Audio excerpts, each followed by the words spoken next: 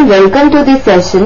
In this session, we are going to discuss formation of sample spaces using list, table and tree diagrams when an experiment involves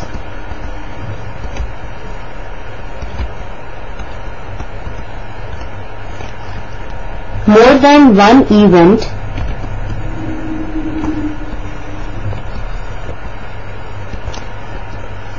then the sample space can be described using list,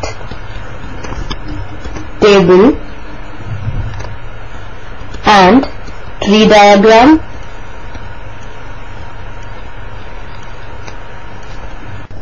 Let us suppose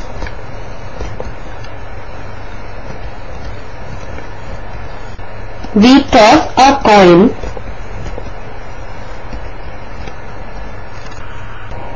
and spin a spinning wheel together.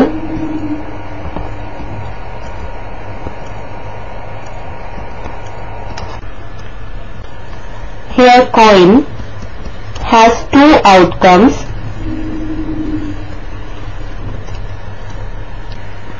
head and tail, and spinner has 8 outcomes, that is 1, 2, 3, 4, 5, 6, 7 and 8. Now we'll describe this event of tossing a coin and spinning a wheel together with the help of a list. Now we'll list all possible outcomes.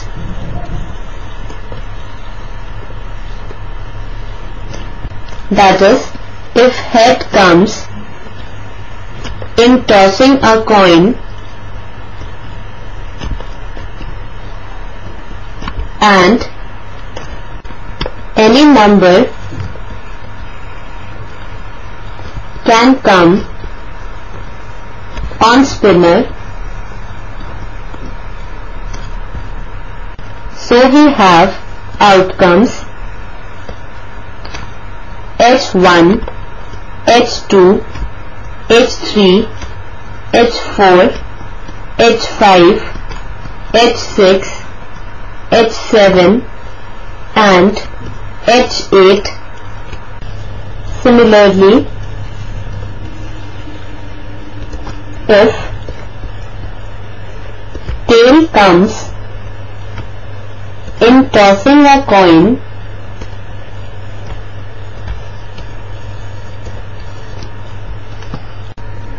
then again spinner can have any number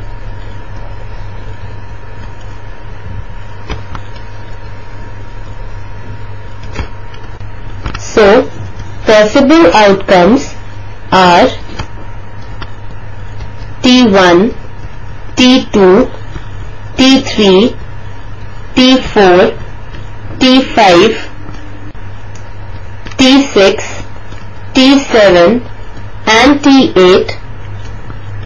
So, sample space would be equal to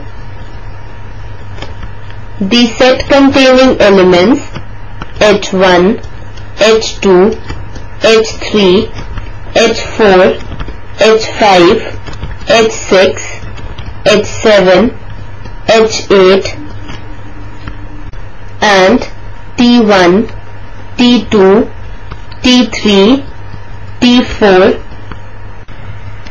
T5, T6, T7 and T8. This is the required list.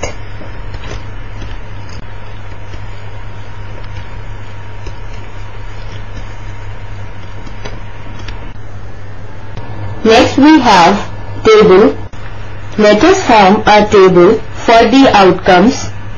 The rows represent the outcomes for the coin, that is head and tail, and the columns represent the outcomes for the spinner, that is 1, 2, 3, 4, 5, 6, 7 and 8. Now we have written the combination in the table cells corresponding to respective row and column elements. See the shaded cell in the table H5. Here the corresponding row outcome is head and column outcome is 5. So our element for cell is H5, which shows the appearance of 5 on the spinner if a head appears on the coin. So H5 will be the required outcome. Now we are going to discuss tree diagram. The tree diagram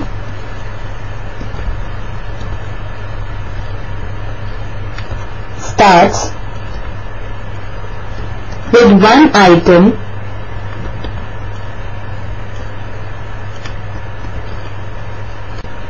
that branches into two or more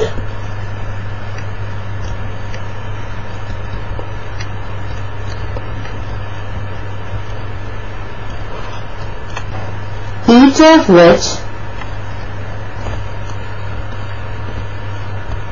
branch into two or more, and so on. It looks like a tree with trunk and multiple branches.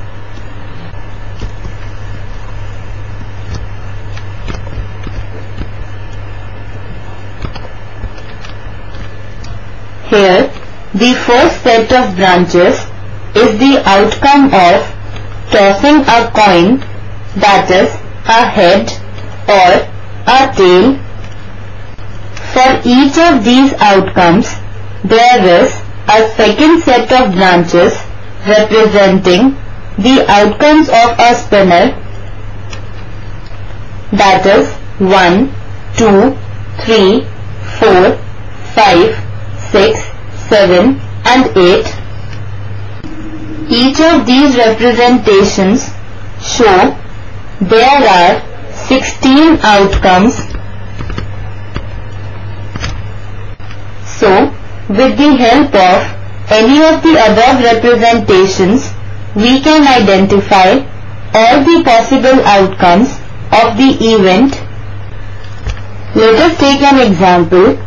If we want to identify all the outcomes which represent the event, a head and an even number, so from the sample space we can find the favorable outcomes for the given event. Our sample space is given by the set containing elements H1, H2, H3, H4, H5, H6, H7, H8, T1, T2, T3, T4, T5, T6, T7 and T8. Let event A be equal to getting a head and an even number.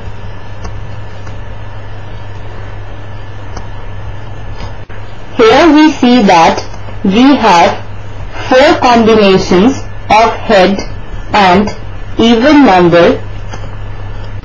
So event A is equal to the set containing elements H2, H4, H6, H8. This completes our session. Hope you enjoyed this session.